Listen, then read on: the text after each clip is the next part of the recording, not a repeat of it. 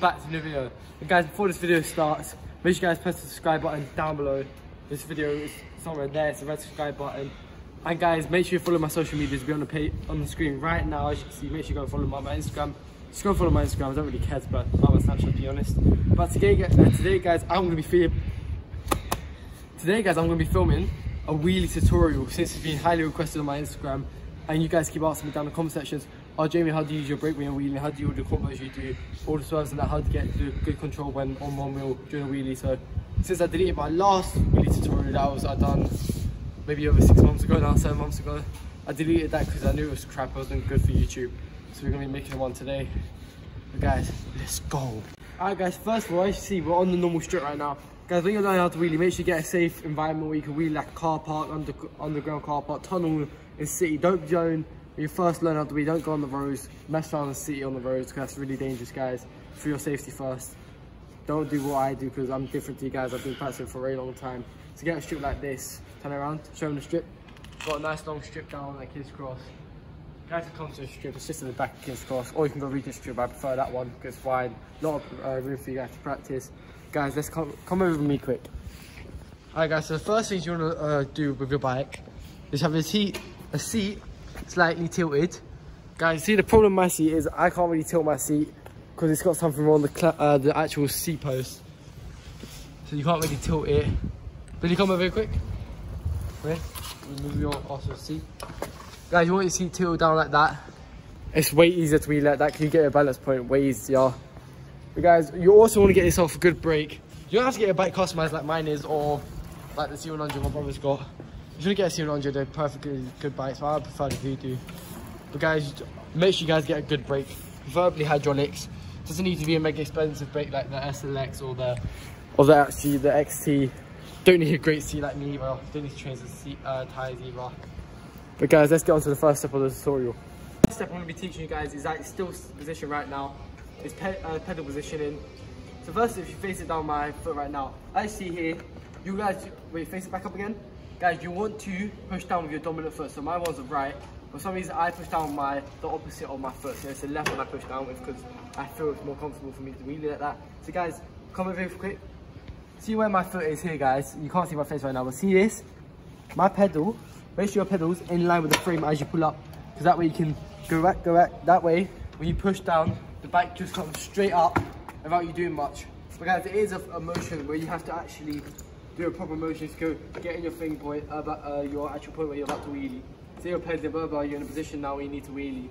You pull up, you go forward, and you push down and pull back, and it goes like that. So guys, personally, I think you should practice like that first, on the spot. Practicing pushing down with your left foot or right foot, no matter what you do. Just practice doing that at first, so you don't have to get the bike up before you wheel it. But guys, let's move on to the second step. Alright guys, so the second step is gear selection. Now guys, you always ask me this, what gear do you wheelie on? What's the best gears to wheelie on? And guys, it does matter about the thing you're doing at that time. For combos, you stay in quite high gear because you're speeding up and you change gears as you go, as you land and as you keep wheeling on. Guys, at start, I say you should be on gear 2 or gear 3. If you have a single speed like I do, single speed at front and 10 gears at the back, same as the C100 there, 10 speed and single speed. You guys need to be at least gear 4, gear 3, a comfortable gear that you can pedal around in. That's quite light gear to pick up on, so you can just do this. But guys, a quick disclaimer: you don't have to use a brake as soon as you start wheeling. Just your main focus is getting the bike up and actually getting the bike over. But guys, make sure. But in the third clip, I'm going to be teaching you guys how to bay off the bike. But guys, gear selection 3 or 4, depending on what you're doing. You can switch up the gears and go down from gears as well from there. So guys, let's move on to tip 3. This is tip 3. It's how to bay off safely. So let me turn around quick. Don't go too far. Stay in your appropriate gear to wheelie. And guys, remember to push down with your left foot and bring the bike up. Pull forward and pull back and bring the bike up. But guys, let's teach you how to bay off. Say I'm not using the braking, I'm just learning how to wheelie. Come here, turn around. Actually, my hand is not on the brake. I'm going to do it slow down so I'll show you guys. Alright guys, you're wheeling, and you bail off. Guys, you want to jump back. It's the easiest way to bail off without a brake and catch the bike or let the bike go. So preferably just let it run off. Because you love your bike like I do, you don't want to be doing that because you break things and it becomes very expensive to fix. So guys, that's how you bail off.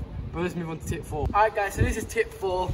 Tip 4 is going to be balance point. Guys, my brother just said, oh, why not teaching you a brake? Because guys, when you first start wheeling, it's good to start off the brake, but I didn't learn that way. I'm pretty sure my brother didn't learn that way. All my friends haven't learned that way. They learned without the brake at first. So guys, let's move on to balance point. So you guys are gonna have to follow me to do this. So let's move on. I'll teach you how to get into your balance point. Alright guys, hopefully here it's starting to get a bit windy. But guys, I want to explain to you what balance point is. Balance point is when you're in the wheelie and you're in an appropriate position to wheelie. So hopefully you can see. Let me move back so you can see the whole back and how it's looking. This is what balance point is. It's when you're in a comfortable position and you can wheelie without the brake or using the brake as much. So you're in a position where you can just float and keep your balance in a wheelie. So now as I explain that to you guys, let's move on to me showing what I can do in my balance point. I want to quickly show you again how to not use your brake when you're wheeling in the balance point. So you bring the bike up, I'm using brake for no watch. I'll teach you guys how to use the brake in a sec.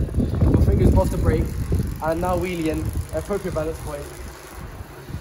And then that's how you usually use your brake. My brake's acting out right now because I need new brake pads. Because that's how you use brake. You get in the balance point. Now guys, let's move on to me teaching you how to do a brake. So it's number 5, I think. So alright guys, so this is the 5th step to learn how to wheelie. This step's going to include brake, obviously. So guys, let me explain to you how to use a brake in wheelie. So when you come up right, you're in your balance point, and when you go beyond that balance point, you can tap the brake to keep yourself in the balance point. So as you're wheeling, you tap the brake slightly like this, just slightly, not hard. Otherwise, if you press it too hard, you're going to just come straight back down. The back's going to come down like that. And you're going to have a successful wheelie. So guys, only press it slightly when you go beyond your balance point. So you can slap the bike down a little bit, so you don't go overboard that way. But guys, what a brake usually is just make sure you don't go that way. So you make sure you go that way to your balance point. But guys, let's go on to that right now. Alright guys, this is how you use your brake in the thing.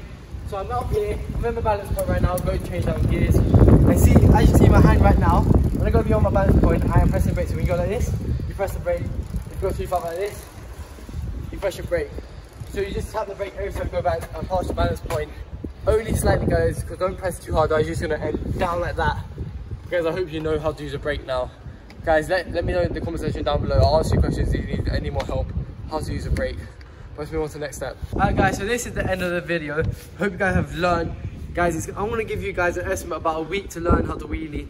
Not fully, but guys, wheelie like at least a minute, or have a successful wheelie, not swerving about, just in a straight line, have a good successful wheelie. But guys, if you did enjoy the video and you did learn from this video, make sure you guys give it a thumbs up, subscribe new, turn post notifications on. I'll see you guys in the next video.